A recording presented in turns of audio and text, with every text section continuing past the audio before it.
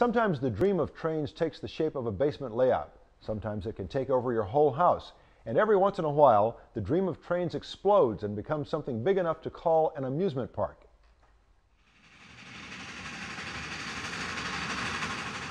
When you have the urge to take a little train ride through some pretty Wisconsin countryside, you can literally take a little train ride. It's the Whisky River Railway in Marshall, Wisconsin. This small steam train is the realization of one man's big dream. I was always kind of fascinated with steam. You have to be fascinated, you wouldn't be full with it. I really got started in 1960 in Colorado, and then it just grew and grew and grew.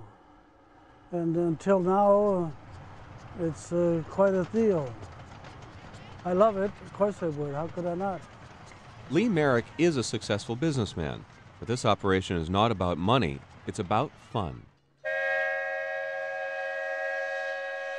Well, you see people coming, that's the thrill for me. People come and says, you're from Nebraska? Here's a guy just come up here from Illinois. I'm from Illinois. I call that home. I was born in New York, but I was raised in Illinois. And to see people come from someplace that I know and came here to look at this stuff, that's my thrill. That's the biggest thrill I get out of it. The line follows 2.5 miles of 16-gauge track. Along the way, you'll find animals here and there, and also 2 depots, 3 grade crossings, a 150-foot tunnel, and a 4-stall roundhouse. But Merrick says he wasn't following any blueprints. I don't know, it's just like anything else, you know, it just kind of grew, almost like a mushroom, you know, it just, you couldn't really explain it.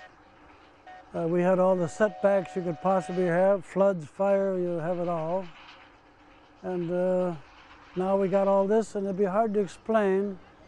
It wasn't planned, it's just spontaneous. On sweet summer or fall days like this, it's a joy to be out here in the country. Of course, the winter also has its fans. Right after Thanksgiving, you can hop aboard and head out for a Christmas tree. Our winter activity is what gave this railroad its start some 17 years ago. The railroad traverses over 2 miles of Wisconsin countryside where people can travel and pick out a Christmas tree. Most of the trees are pre-cut, but in season we do have cut-your-own trees here at the railroad. On weekdays we run diesel service, and on weekends we run live steam. Some weekends we run up to 3 trains that'll take people like a bus service out to pick out their Christmas tree. Darrell Klumpmaker is part of this dream of trains too. He's the guy who keeps these trains running. Well, I've loved trains, park-sized trains, since I was a kid, of course, riding trains at amusement parks. Especially there's one called Saltzer's Kittyland in Indiana, and also the Sandley trains at the Milwaukee County Zoo and up in the Wisconsin Dells, and was very much inspired by them, and used to play with the little HO train and pretend it was a park-sized train. Figured someday I was going to build one, and that's pretty much what brought me here. The place is a kind of museum of classic park trains. Everywhere you look, there's something special. This locomotive that I'm sitting by here, which we faithfully call a little engine that could, it's a small little Atlantic, but it was built in '69 by a gentleman by the name of Norman Gracie, and it ran at the Sanford Zoo in Florida. It was the first steam engine to be at this railroad here, and commonly a lot of these small railroads are 15-inch gauge, and this particular locomotive in that railroad there was 16-inch gauge, and that's what formed our railroad to be a 16-inch gauge railroad here in Marshall rather than the typical 15-inch gauge you see a lot of hobbyists building. The Oakland Acorn is the locomotive behind this locomotive. That locomotive was originally built, started in 1949 by George Reddington and with the help of Robert Blecka. And they built that locomotive and started a concession operation in Oakland Park.